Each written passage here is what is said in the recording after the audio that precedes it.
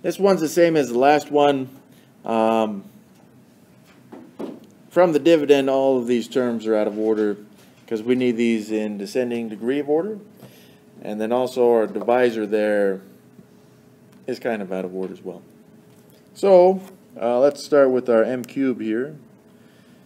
That's our highest degree. The next highest degree is m squared, so minus 5m squared.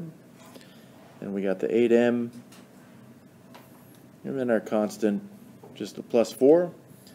And then this divisor here we could change into, it's still a positive m, but then would make that a minus 1. So in the box we'll put a positive 1, because it's the opposite of a minus 1. Then we have all the coefficients. So again we got a 1, negative 5, 8, and then our constant 4. We'll have our line. Let's drop the 1. And 1 times 1 is 1. Negative 5 plus 1 would be negative 4. Then we got negative 4 times 1, which is negative 4. And 8 minus 4 is 4. Then finally, 4 times 1 is 4.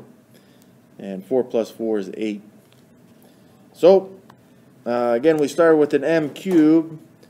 So our leading term will have an m squared, one less degree. And then we'll have an m.